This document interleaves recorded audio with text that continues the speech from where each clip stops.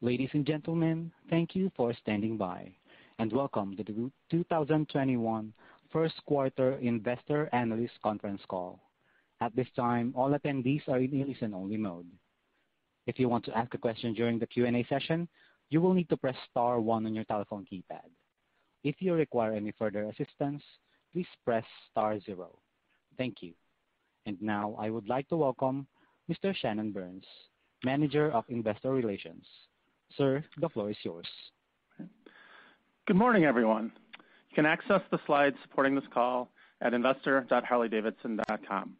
Click the earnings materials box in the center of the page. Our comments today will include forward-looking statements that are subject to risks that could cause actual results to be materially different. Those risks include, among others, matters we have noted in our latest earnings release and filings with the SEC. Harley Davidson disclaims any obligation to update information in this call. Joining me this morning are CEO Jochen Zeitz, CFO Gina Getter, and Chief Commercial Officer Adele O'Sullivan will also be joining us for Q&A. Jochen, let's get started. Thank you, Shannon. I would like to welcome our shareholders, the financial community, dealers, employees, and all our valued stakeholders who are joining us today. As we look to 2021, it remains important to remember the unprecedented year that was 2020.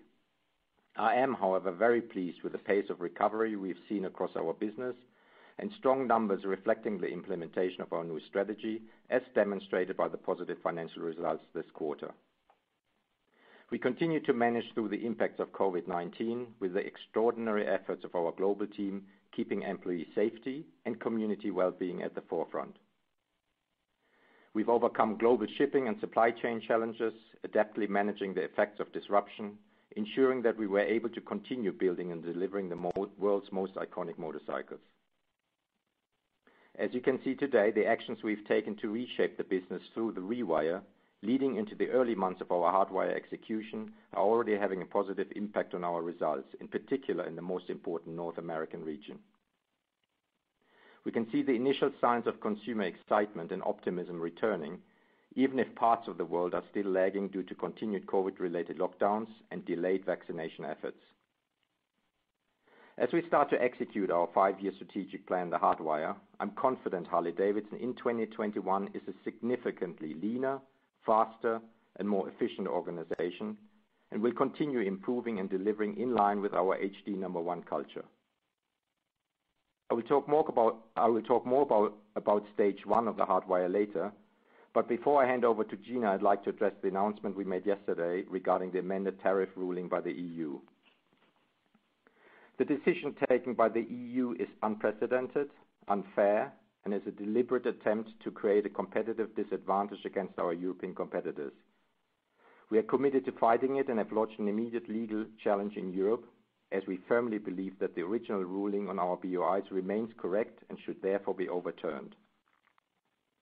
Every big bike we sell in America comes straight from the hands of our hardworking men and women of Wisconsin and Pennsylvania. It bears repeating, if not for the tariffs, which are now threatening our recovering export potential, we could be investing in jobs at our American facilities, leading the world in electric innovation, research, engineering, design, and advanced manufacturing. Instead, we are facing huge tariffs in a trade war not of our making. So as you saw from the numbers, we delivered a very strong quarter, and I'll hand it over to Gina for more details. Gina? Thank you, Jochen. As Jochen mentioned, we had a good start to our fiscal year, with first quarter results reflecting stronger demand and an improved economic outlook. Total revenue of $1.4 billion was 10% ahead of last year, driven by motorcycle unit growth behind the shift in the model year launch timing, favorable motorcycle mix thanks to our Rewire product portfolio adjustments, and the lapping of the start of the COVID shutdowns in 2020. Operating income of $346 million was well ahead of last year, with growth coming from both our reported segments. The motorcycles and related product segment delivered $228 million, which is $143 million better than last year, driven by units, a stronger product mix with growth in our touring and cruiser families, and lower operating expense versus a year ago. The financial services segment delivered $119 million of operating income, $96 million better than last year, due to lower actual losses and a lower loss provision. We delivered earnings per share of $1.68 with no significant restructuring charges taken within the quarter. Global retail sales of new Harley Davidson motorcycles were up 9% versus last year, behind strong demand for new model year product in our core touring and large cruiser segments in the U.S. Internationally, the impact of COVID was felt more deeply as many key countries remained under stay-at-home protocols and shipping networks were severely strained by COVID-related challenges. LATAM declines were driven by a 30% net reduction in the number of dealers and price increases taken across the portfolio as we work to restore profitability within those markets. Across the dealer network, worldwide retail inventory of new motorcycles was down 48% versus a year ago, behind our strategic shift on supply and inventory management. Inventories were up 60% over Q4 as we work to build back inventory ahead of riding season. It's important to remember that our strategic shift on inventory management will result in 2021 Q1 through Q3 inventories being lower than our historical averages. This shift is continuing to improve profitability and strengthen pricing dynamics, with Q1 motorcycle transaction pricing in the United States up materially across all families, most of which are at or near MSRP. Looking at revenue, total motorcycle segment revenue was up 12% in Q1. 3 points of this growth came from volume on motorcycle units and parts and accessories as we benefited from the retiming of the new model year launch and the lapping of the 2020 COVID shutdowns. 1 point of growth came from pricing and incentives as we eliminated the corporate discounts and incentives as part of the Hardwire strategy to rebuild the desirability of our brand and products. And finally, we realized 6 points of growth from mix as the increased contribution from touring more than offset the unit declines in our less profitable small cruiser models. Absolute gross margin percent of 34.1 was up 5.1 points versus prior year, driven by stronger volume, favorable mix, and the lapping of heavier promotional periods in Q1 of last year.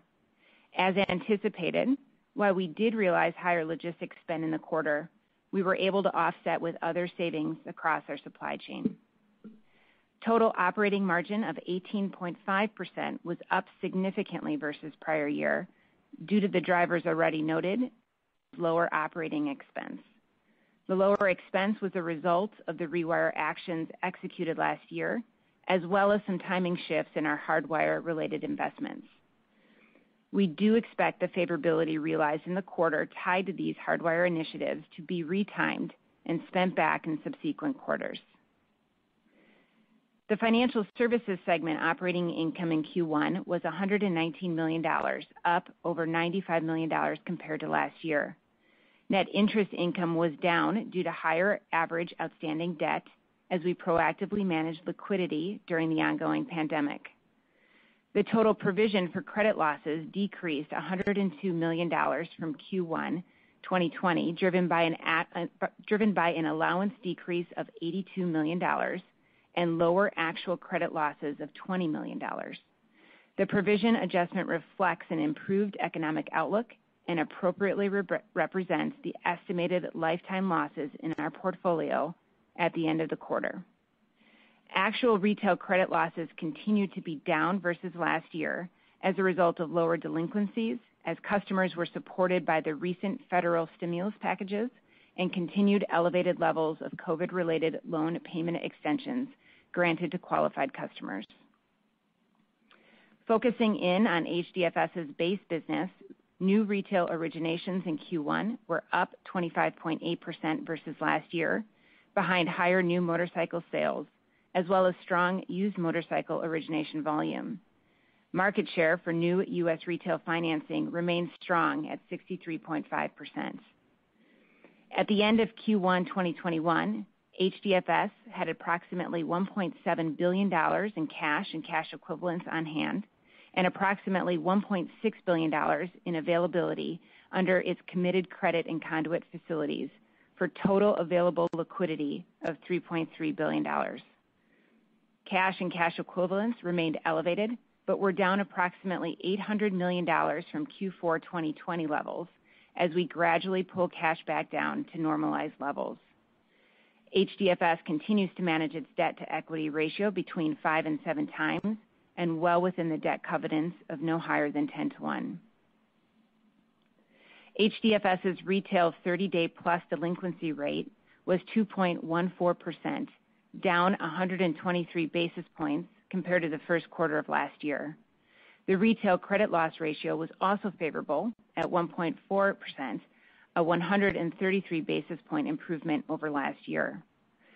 The favorable delinquency performance is largely due to federal stimulus assistance and elevated levels of COVID-related extensions. The vast majority of the extended accounts have made at least one payment after the expiration of their extension period.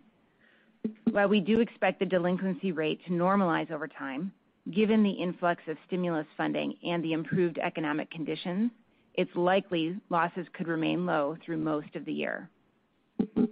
Wrapping up with Harley-Davidson, Inc. financial results, we delivered first quarter operating cash flow of $163 million, up $171 million over prior year.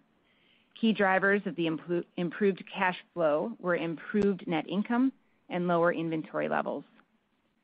Cash and cash equivalents ended the quarter at $2.3 billion, which is $856 million higher than Q1 last year, but $937 million less than the end of Q4 2020, as we gradually work down the higher cash balances that were held in the face of the pandemic. Finally, the company's Q1 effective income tax rate was 24%, slightly lower than Q1 2020.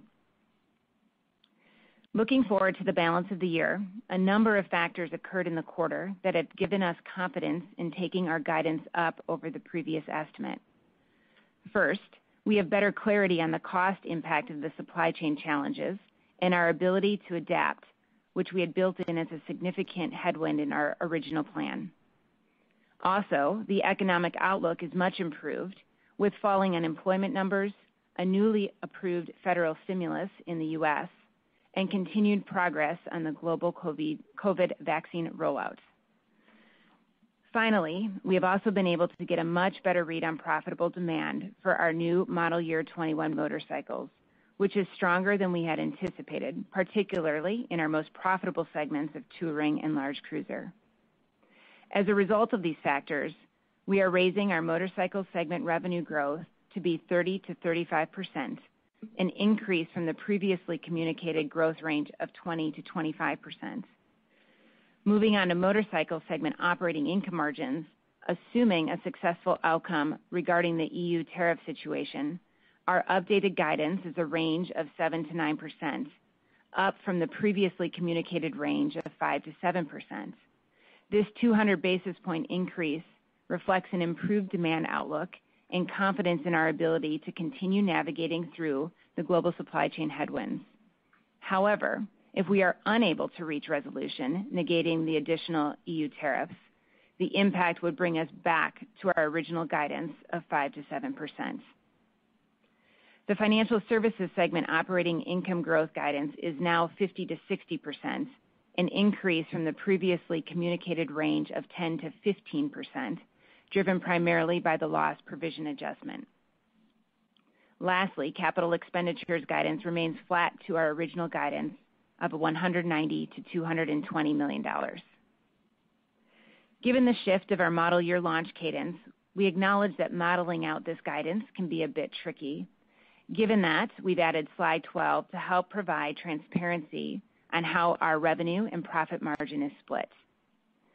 We expect approximately 60% of our revenue to come in the first half of the year as we ride the momentum of our model year launch through the riding season. As we get into the back half, we'll start to see inventories come down from the peak in Q2, and in Q4 we will change over the factories to begin production on model year 22. Finally, remember that we will begin lapping the impact of cost savings actions we took in the face of the pandemic and our Rewire savings initiatives beginning in Q3. The patterns on inventory and shipments will be similar to what we experienced in the back half of 2020. I'll turn it back to Jochen, who will take us through our progress executing against our Hardwire strategic plan. Thank you, Gina. We believe the substantial changes implemented with the Rewire have set us up to win, and we will not rest here. We will continue to explore additional opportunities as the Hardwire strategic plan is implemented and as we continue to deliver organizational speed, alignment, and efficiency. As we close this first quarter, we can see that we've been through a significant transformation over the course of the past year. These changes are manifested in strong first quarter results and reinforce our decision to move the model year to coincide with the start of riding season for the first time in our modern history. This new journey is powered by Harley Davidson #1, a high-performing winning organization based on our 10 defined leadership principles and built on the powerful vision and mission of Harley Davidson. Through the pandemic and into this first quarter, we have seen the willingness and growing capabilities of our team to win. Our future successes will only come from an effort by everybody in our team. So thank you, team Harley Davidson. I know many of you are listening in today. As you know, the Hardwire and its success is rooted in desirability and our ambition to enhance our position as the most desirable motorcycle brand in the world. Desirability is a motivating force driven by emotion. It's in our DNA, it's embedded in our vision, and it's at the heart of our mission, and it's part of our 118-year legacy. Done right, Harley-Davidson desirability preserves the value of our customers' purchases, builds our brand beyond our riders, ensures loyalty, and drives engagement. Our strategic ambition for desirability is very simple. Design, engineer, and advance the most desirable motorcycles in the world, reflected in quality, innovation, and craftsmanship. Build a lifestyle brand valued for the emotion reflected in every product and experience for riders and non-riders alike. And focus on our customers, delivering adventure and freedom for the soul. Desirability provides the framework of our Hardwire strategic plan and the framework for our success measures. I will now address a few specific highlights for the quarter delivered against some of the Hardwire strategic priorities. First, profit focus. I'm increasingly more confident of the market conditions and consumer appetite for our brand, our iconic motorcycles, and our new products. The pandemic has provided a reminder of the power of getting outside, reconnecting with our community, and the significant freedom and adventure that our brand represents. We've experienced significant demand in the market for our products and our brand, especially since March of this year. And the demand we are seeing is strongest in our most profitable segments. This improved mix is resulting in stronger year-over-year motorcycle segment margins and can be attributed directly to our desirability and Rewire efforts. This quarter has demonstrated the increasing strength of the market and the enduring power of our brand in both the USA and Canada, as well as Asia. Despite the continued impacts of the pandemic, especially in Europe, we also see post-pandemic potential as part of our streamlined market strategy. We maintain a long-term focus on sustained, profitable, and desirable growth in line with the Hardwire strategy, and we're excited by the initial impacts. As we begin to execute against our strategy of 70-20-10 skewed to our stronghold segments of touring, large cruiser, and trike, we will work hard to continue to solidify our position as leaders, acknowledging that these segments are the most attractive of the global market in terms of our profit focus.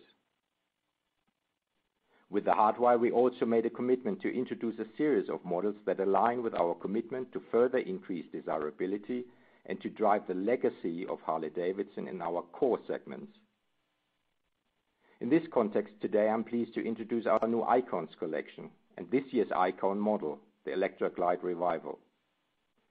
Launching April 26th, Icons will be extraordinary adaptations of production motorcycles which look to our storied past and bright future. Produced only once, each model will have a limited serialized production run of 1,500 bikes and deliver on what Harley-Davidson has always done so well, iconic design and historic moments. A new Icons collection model will be released within each model year, with no more than 2 models being released in any given year. Production will be enough to fill allocation of approximately 1 per dealer globally, making each Icon a rare and highly coveted model for our riders, while increasing the overall desirability of our brand. Selective expansion. When we announced the Hardwire, we also identified a focused expansion into new segments. They are attractive and profitable segments that deliver a balanced combination of volume, margin, and potential. And they are well aligned with our product and brand capabilities, with a clear path to leadership. By narrowing our focus on those opportunities that meet these criteria, we make our intention clear. We are in them to win, supported by the right allocation of time and energy, balanced with the right investments in product, brand, and go-to-market capabilities. This gets me to our PR and marketing launch of the Pan America, our first adventure touring bike. With the Pan America, we see the potential to build on our off-road heritage and to innovate into the high growth and attractive margin segment of adventure touring. We're targeting a new customer, but a new customer that wants the craftsmanship, heritage, and legacy of Harley Davidson and wants to be part of our community. Pan America was launched globally on February 22nd at a virtual launch viewed by over 350,000 participants across the world. We partnered with movie star Jason Momoa to produce launch content that built desirability and excitement for Pan America around the launch. If you haven't already watched Everything is a Road, The Path to Pan America, I'd encourage you to do so. To date, the Pan America has received widespread global media acclaim with over 2 billion media impressions at a 97% positive media sentiment. With the Pan America launch earning Rob Report's endorsement as, I quote, "the most important model release in memory, signaling a shift in both philosophy and demographic." The press riding reviews that have been going on for several weeks now around the world have also been exceptional, with overwhelmingly positive feedback from around the world. The launch delivered a full sellout of the pre-order allocation, which is currently in production and on schedule to be delivered to our dealers around the world from May onwards. Adventure touring is the largest segment in many European markets and is a largely untapped market in North America. We believe this bike places us in a position to take market share in Europe and become market leader in the segment in North America. There's also clear affinity for the bike in other high-potential global markets, with the Pan America being awarded Best Bike of 2021 at the 42nd Bangkok International Motor Show. And just this morning, I received the extraordinary feedback from our team in China at the Shanghai Auto Motor Show following the launch and press conference of Pan America. Looking forward, we have great plans to expand on Pan America with unrivaled innovation and design in new products that will reach new audiences as we look to unlock new customers and opportunities. Following on from the Pan America launch, we continue to execute on our priority to selectively compete in attractive segments where we can profit and win. And we're excited for the upcoming launch of our next product from the Rev Max platform, which will redefine the premium middleweight cruiser segment. We intend to increase the profitability of our offerings overall in the small to mid-size cruiser segment and change the competitive landscape. Leading in electric. Combustion remains the core of our business. However, we see great potential for long-term growth in electric vehicles. With LiveWire widely regarded as the leading electric motorcycle in the world, we're excited about our future in this space. Earlier this year, we announced our intentions to work towards a dedicated EV division, and this work is now in full swing. This division will allow for a dedicated level of strategic focus required to deliver desirable growth in this segment. In the quarter, we hired our Chief EV Officer to help guide this focus as we look to build on the success of LiveWire and win in electric. By investing in electric technology, it remains our intent to be at the forefront of innovation and development as we look to be the pioneers in EV. We'll be telling you more about our dedicated EV plans in Q2. Growth beyond bikes. We've always been about more than a machine, and our related businesses are huge opportunities for long-term expansion of the brand. Parts and accessories and general merchandise form part of the Harley-Davidson lifestyle, and together with HDFS play an important role in inspiring existing and new customers to discover the adventure. Each business plays an important role in our overall vision and mission. We see enormous potential to grow our customer base both with riders and non-riders, shaping our future success as a global lifestyle brand. In parts and accessories, with customization as part of our heritage, we continue working towards enhancing our position as the destination for high-quality parts for all our riders, both with new and used motorcycles. As part of this new approach to our P&A business, the Pan America reveal included both P&A and general merchandise designed specifically for Harley-Davidson adventure touring motorcycles and riders. Harley-Davidson's heritage underpins our general merchandise business. It is authentic to motorcycle culture and puts us in a unique position to reach beyond motorcycle riders and into the sport and lifestyle space. With prominent brand collaborations in the works for general merchandise, we see long-term potential to leverage our brand value. We'll be telling you more about this important strategic pillar for future growth in the second half of the year. As evidenced by its strong performance this quarter, HDFS is a strategic asset with a track record of delivering growth and profitability. It is our goal to make HDFS the preferred choice for all Harley-Davidson riders by building digital capabilities and that rival the innovators of financial services. HDFS is integral to Harley-Davidson's success, and with expansion in Europe on the horizon, we're excited about its future. Led by HDFS, earlier this month, as you know, we announced HD Certified, the first certified pre-owned Harley-Davidson motorcycle program designed to lead our industry, satisfy our existing loyal riders, and also reach new customers venture into Harley ownership for the first time.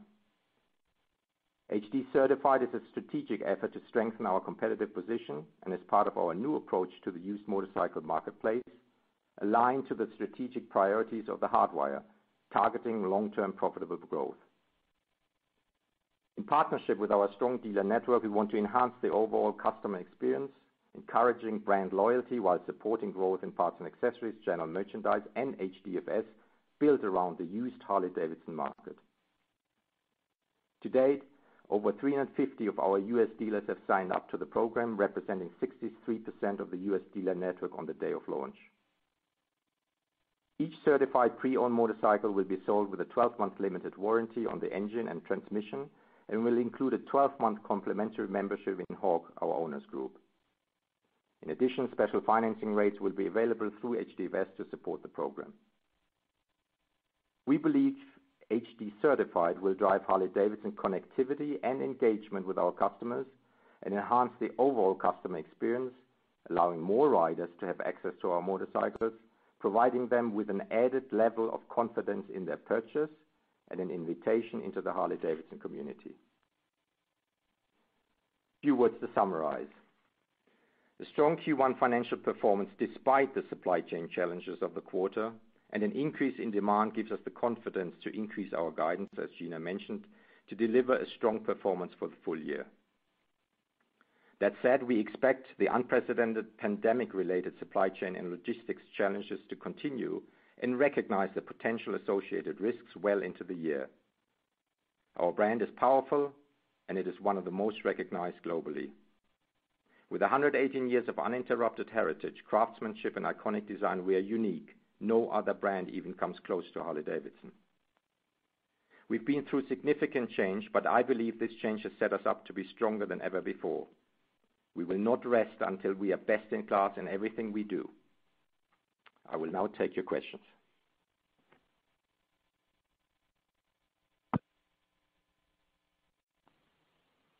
Thank you. In order to ask a question, please press star 1 on your telephone keypad to be placed in the queue. We ask you to limit yourself to one question. If you have any further questions, please press star 1 again to re-enter the queue. Your first question is from the line of Craig Kennison from William & Blair. Your line is open. Yeah, hi, it's Craig from Baird. Thanks for taking my question. It's on Pan America. We've certainly heard good feedback from dealers on the desirability of that particular model, but are you satisfied with the availability of the model? We've heard a lot of frustration, I think, among dealers saying that it's just an incredibly hot product that they can't get their hands on it. Just trying to figure out whether that's part of the plan for scarcity or whether you're struggling to get enough bikes in the channel. No, not struggling at all, quite the opposite. But we've always said that we are decoupling the launch, the online launch from the actual delivery of our bikes. So the bikes will be delivered as of May in the U.S. markets and as of June in the international markets. And we've launched the bikes independently because we feel we wanted to build excitement around the product. We wanted our dealers and in particular the press to get the test results out there before we actually ship our bikes. We have quite an astonishing amount of pre-orders already, and we are ready for launch. But as we said, we wanted to decouple the actual marketing launch from the delivery of our bikes and get everybody 100% ready. So we're very happy with that, and the dealers and the product are shipping as of next month. Okay, thank you. Your next question is from the line of Robbie Ohmes from Bank of America. Your line is now open. Oh, good morning, and thanks for taking my question. Jochen, I was hoping you could talk about dealer feedback in general. You've got so many initiatives going on right now. You've got the model year timing launch change, which happened this quarter. So you've got some feedback on how that feels to the dealers so far. You got electric. You've got the certified program rolling out. You've got these icon models. Like, can you maybe just talk about what's been really good so far broadly from the dealer response, and maybe what has not been good so far? And have you thought a lot about just how many initiatives you're pushing onto the dealers at the same time, and if that could create issues? Yeah, thanks for the question. I mean, it's a lot of change, and just like we change as a company, our dealers need to change with us. But I personally have heard nothing but positive news. Dealer profitability is up significantly, and all the programs, whether that's the change of the model year, our certified programs, icons, we are literally launching as we speak now, and Pan America, I've only heard positive feedback. So I mean, you guys are talking to dealers all the time, so you're getting the feedback. Obviously, we know that we had supply chain issues in the first quarter, so getting the bikes out, was a bit of a challenge. We could call it the perfect storm because we had, severely stressed transportation networks. We had high demand. We had historically bad weather in February, not just in Texas, but also on the East Coast, where the bikes were manufactured, and significant raw material and component shortages. You'd put that together, and then switching over to a new logistics firm and trying to get trucking companies to come on the weekends at the night certainly posed its challenges, but we've overcome those challenges, and we believe we made the right decision. So overall, I would say, very positive feedback, but of course, our deliveries were challenged. But if you look at the results and our market share and our retail sell-through, it shows that the measures are working. Terrific. Thank you so much. Sure. Your next question is from the line of Shawn Collins from Citigroup Research. Sir, your line is now open. Yeah, great. Hi, Jochen, Gina, Edel, and Shannon. Good morning. Morning. Hey, I wanted to ask about Harley retail sales in Europe. Obviously a soft quarter, down 36%. Retail is about roughly 20% of Harley volumes. I know you mentioned COVID lockdowns, model changes, and transport shipping delays in Europe. Can you provide more commentary on some of these things and kind of your new and updated strategy for Europe, and also maybe just touch upon what type of how severe the shipping delays were in Europe? Obviously there was the Suez Canal incident and global supply chain congestion, but any color might be helpful. Thank you.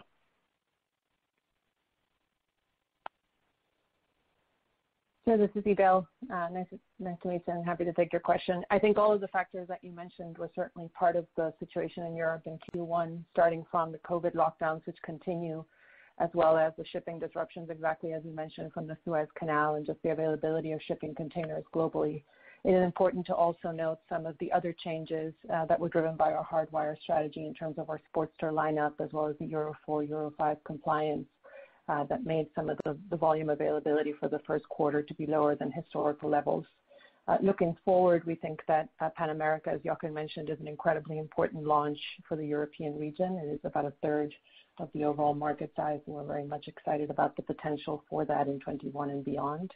And as well, all of the actions that we're taking in extending a new product on our Rev Max platform will allow us to be competitive in a new way in the small to middleweight cruiser, which I think will also have a positive impact for Europe. So a combination of certainly a very stressed Q1 on a variety of fronts, but opportunity going forward for the continent. Great. That's helpful, Gina. Just a quick follow-up, staying with Europe. Obviously, you mentioned the EU tariff development yesterday. I'm newer to the industry, but this was a surprise for me. Can you just walk us through some of the developments and kind of narrative leading up to this news yesterday? Thanks. I'd like to refer to our press release that we put out yesterday. essentially the Brussels, at the request of the EU, withdrew the BOI, the 5 BOIs that we had, and that allowed us to import products from our international manufacturing into Europe at a 6% tariff, and that was revoked, and that's obviously something we will not accept. The revocation essentially would lead to an increase from the 6% to then a total of 31%, and assuming the higher tariffs between the US and Europe come into effect in June, to a total of 56%, which obviously is unacceptable and make you uncompetitive in an important region like Europe. So for more news, if you don't mind, I'd like to refer to our press statement or to what I said earlier. Okay, great. Thank you for the time and insight. Your next question is from the line of Jaime Katz from Morningstar. Your line is now open. Hey, good morning. I guess piggybacking on that question, can you sort of share with us what a timeline looks like for repealing this tariff and what the probability is of it being sort of stepped back before the June start date? Well, we are launching an appeal as we speak, and from there on it takes its course. Can't really disclose too much at this point. The lawyers are in charge of the process, but we will certainly communicate more as soon as we know more. But we will be asking for temporary relief, which would essentially allow us to continue to import at the lower import rate until a final ruling is being made. But we don't know until we know. So that's all we can say at this point. Okay, and I think you called out stimulus as a potential helper, and I'm curious if you can remind us or quantify what the magnitude of that help might have been in prior stimulus offerings. Thanks. Well, I don't think we can allocate a number, but obviously the stimulus that have been received by customers and consumers, have had a positive effect overall on the economy. So we assume the same is the case for our consumer, but to quantify that is actually impossible. Thank you. Your next question is from the line of James Hardiman from Wedbush Securities. Your line is now open. Hey, good morning. Thanks for taking my question. Not exactly sure how to ask the inventory question, but certainly every dealer that we talk to says if they had more bikes, they could sell more bikes. Seems like you guys are coming around to the idea that maybe the 2020 drawdown was a bit overdone, both domestically and internationally. So my question is, what do you think is the right amount of inventory for the dealer channel, whether it's units or better yet, sort of days on hand? And when do you think you'll get there ultimately? And obviously I get that part of the answer is complicated by, seasonality in which quarter. So however you want to answer this, it sounds like you had some commentary about 2Q and 3Q, but, also where do you see yourself finishing inventories for the year? Well, first, obviously demand has strengthened, as I said in my speech earlier, especially a pickup in the March retail numbers. And as a result, we've modified our production strategy. We are now running at maximum available capacity in Q2. We are assessing opportunities to increase production in the third and the fourth quarter in support of the current model year. Bearing in mind, though, that we will be changing over production to the next model year in early Q4. So those preps will be happening then. And we are in the process of working through the timing right now so that we can capitalize on the strong demand that we're seeing today, but obviously without compromising our growth in 22. That said, as I said, the global supply chain has been challenged. I think the way we came out of Q1 is quite extraordinary, and the dealers that want more, they are getting more to an extent where we continue to make sure that the desirability of our brand is taken into consideration. And those dealers that can sell more, they are taking pre-orders and they are selling those bikes as soon as they're getting them. And I think you see reflected in the strong retail numbers that we don't believe we've missed sales in the quarter. And maybe just a clarification, Jochen, I apologize, but you brought it up, sort of the pickup in March retail numbers. Can you maybe quantify how retail trended within the quarter? Obviously, there was an easier comparison, obviously, towards the end of March, but it sounds like what you're seeing is more than that. So I don't know if you want to compare it to 2019, but maybe speak to the relative strength over the course of the quarter.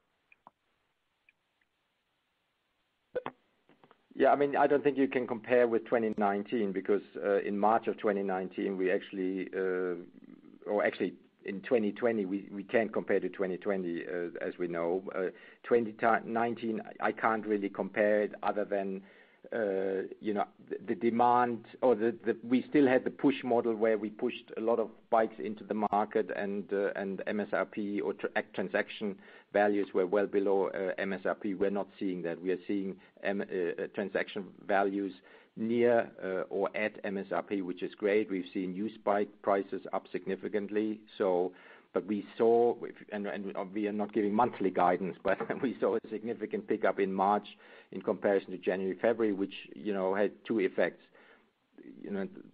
Better than expected weather in March in many parts of America, and obviously our model year hitting retail as well with an incentive for consumers to buy because of the stimulus package that we mentioned earlier.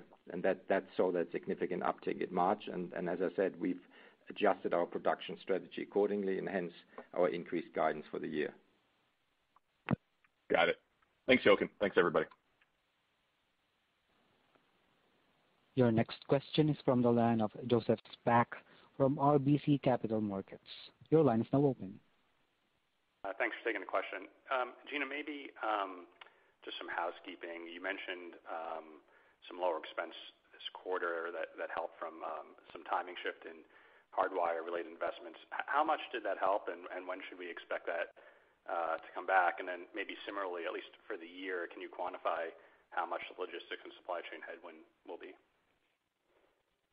Sure. For OpEx, as you look at it, I would say roughly half of the favorability that you saw play through in the quarter is associated with our Rewire initiatives and will stick through the balance of the year, and about half of it will be retimed to subsequent quarters.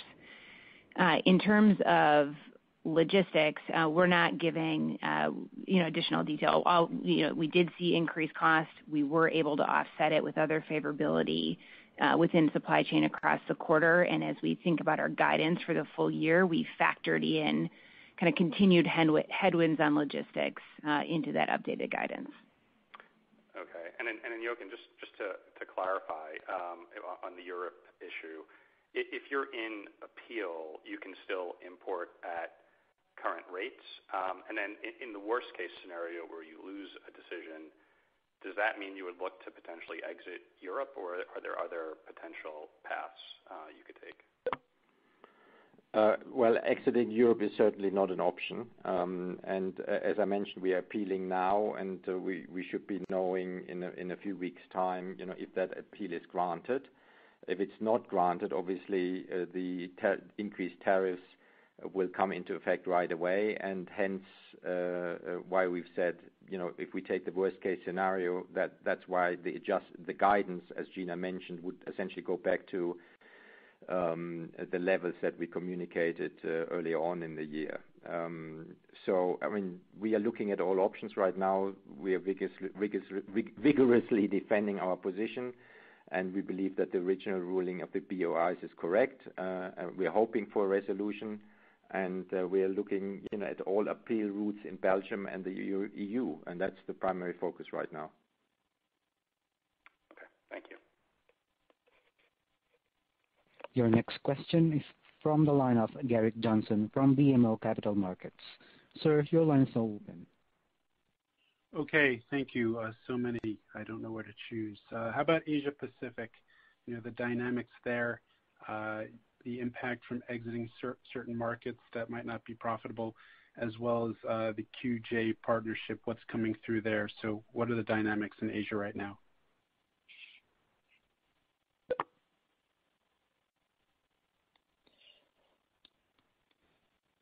Let me start with QJ. So, we continue with our partnership with QJ, and we're not sharing specific plans about our product launches, but we continue to work with QJ.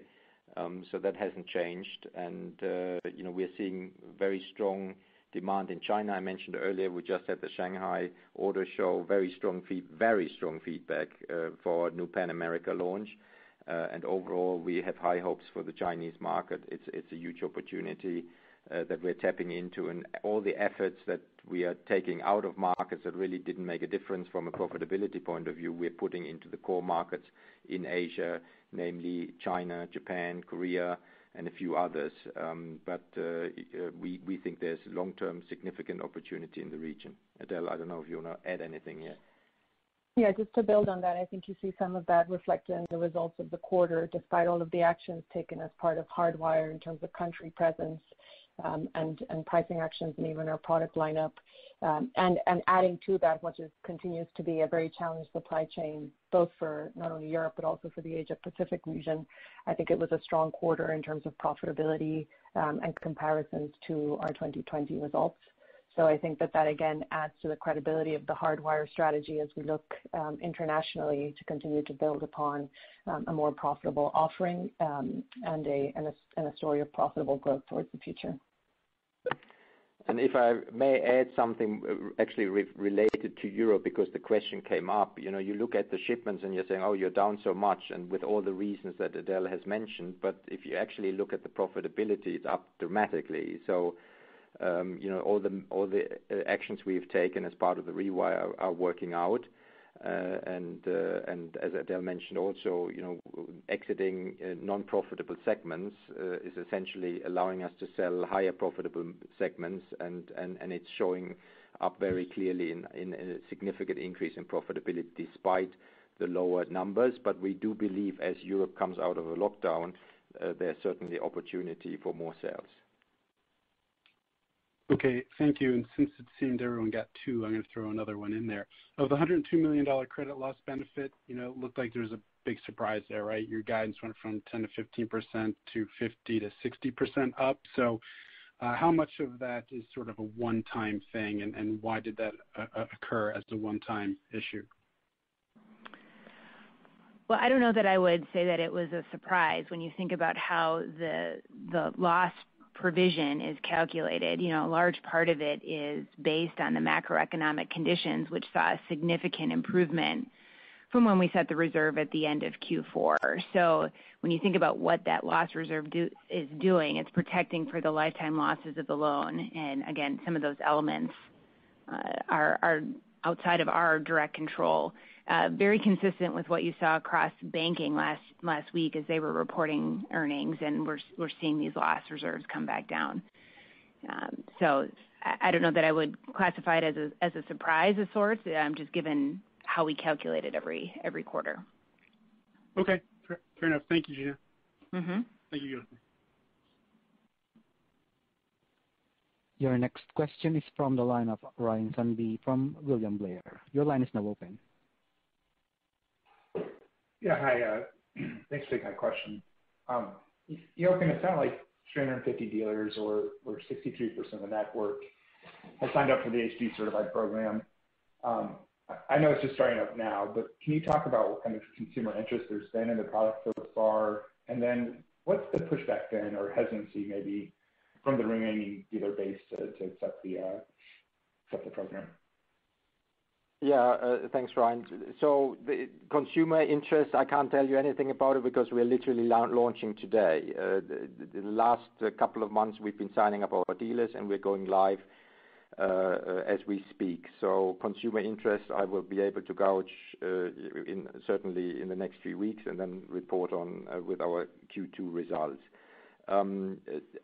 If you look at the historic programs that we've rolled out to dealers, I would say this is on the very high end, getting such a high number of dealers signing up that early to a new program. So we are really pleased with the 63%, not even having had any launch and experience in the market itself. We believe this number will continue to grow, but overall, from a historic context, that's actually a very high sign up by our dealer network. Your next question is from the line of Joe Altobello from Raymond James. Your line is now open. Sorry to harp on this EU tariff question, but I just want to get more clarification on your recourse at this point. You mentioned that you filed an appeal, but my first question is, who hears that appeal? Is it the same court that ruled against you, or is it another court? And beyond the legal route, there is another route, which is political or negotiation between maybe the USTR and the EU. Is there a sense that the Biden administration has taken up your case here and is talking to the European Union, or that's not on the agenda at this point? Good question. I mean, as you can imagine, we are pursuing all available remedies. We do not talk about individual conversations, but obviously conversations are to be had. We are filing, as we speak, for extended reliance for our 5 BOIs, which, if granted, will allow us, the legal certainty to continue to import at a rate of 6%, and that's all we can say really at this point in time. We are looking at all avenues, but I wouldn't say that having those BOIs revoked doesn't mean we have a chance to appeal. We do have, and there are several opportunities that we have, and we will consider those. The chance of success I can't really estimate at this point.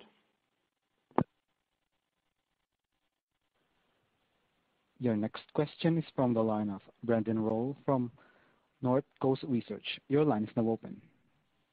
Morning. Congratulations on a strong quarter.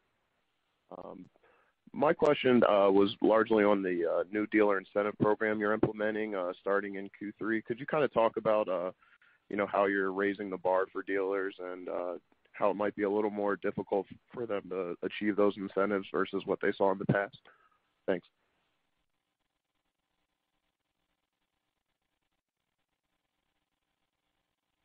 You're muted, Al. Can you hear me now? Yeah, but Adele is on mute. Thank you. Sorry about that. Oh, sorry. Okay, I'm back. Thank you for the question. So certainly that is an important component of the Hardwire strategy, is for us to realign our incentives with our dealers to make sure that we are working towards the same goals of profitability and growth. And the program is one that we are, as you mentioned, implementing over the course of the year. We think that it is really important that we work with our dealers to deliver the best possible customer experience and strong profitable growth for the future. So this program is certainly an important component of aligning those incentives. And we look forward to seeing it implemented in the course of the year.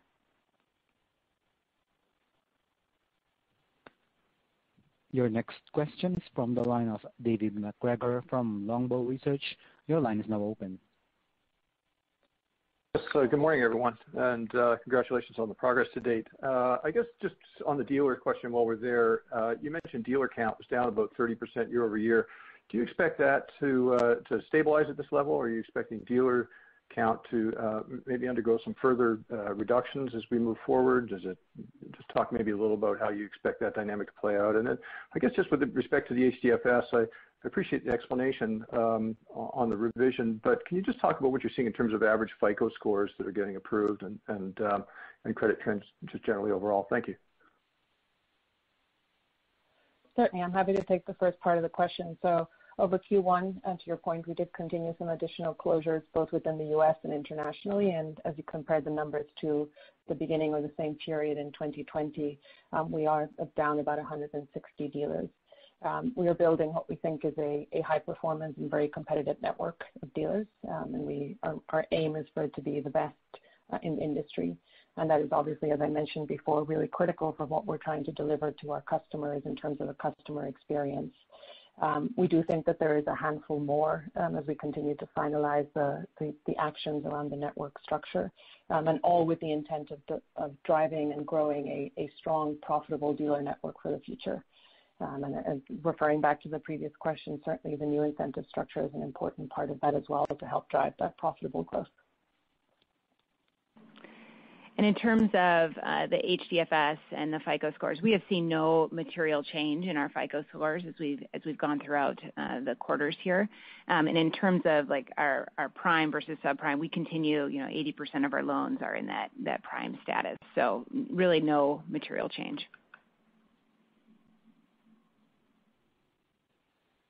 Your next question is from the line of Greg Badishkanian from Wolfe Research. Your line is now open. It's actually Fred Whiteman on for Greg. When you issued the midterm targets last quarter, you had mentioned that you were looking to move the company towards more of an under-promise and over-deliver mindset. I mean, just given the pretty meaningful increase in the 2021 guidance here in the first quarter, can you talk about how we should view those 2025 targets from last quarter?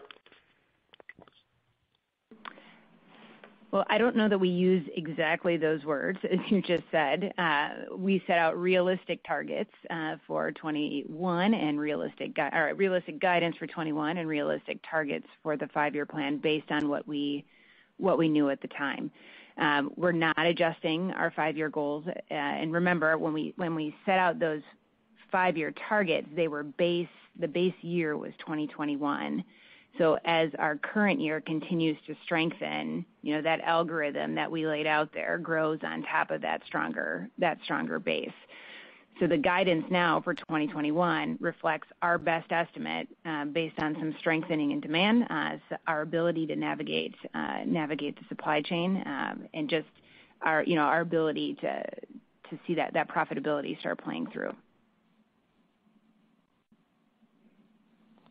Your last question is from the line of Billy Kovanis from Morgan Stanley. Your line is now open. Congrats on the quarter. As a management team, it's clearly made great strides in improving margins. My question is on revenue growth beyond 21. Is this mainly going to be a function of pricing increases and improvements to mix, as you mentioned in your comments? Or do you eventually have a plan to increase the shipments beyond sort of 2019 levels? I understand, Jochen, you're focused on desirability, but what gives you conviction that you can remove models from lineup, maintain less inventory in your dealer channels, have less dealers in the network, and still grow shipments? Is there a trade-off between growth and margins here? Thanks.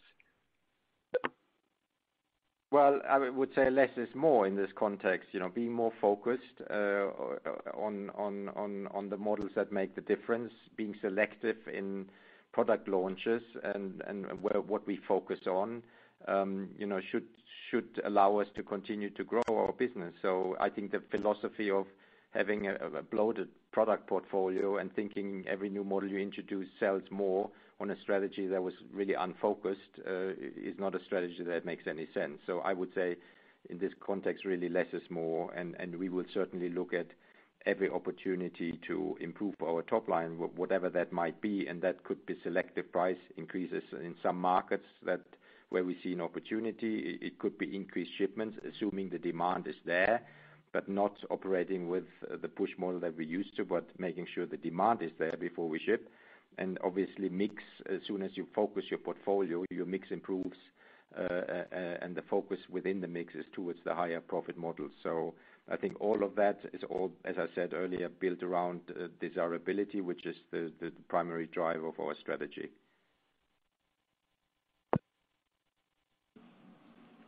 Mr. Shannon Burns, please go ahead. All right, that's our call for today. Thanks everyone for joining us, and hope you have a fantastic day. Thank you, everybody. And with that, this concludes today's conference call. Thank you for attending. You may now disconnect. Presenters, please stand by.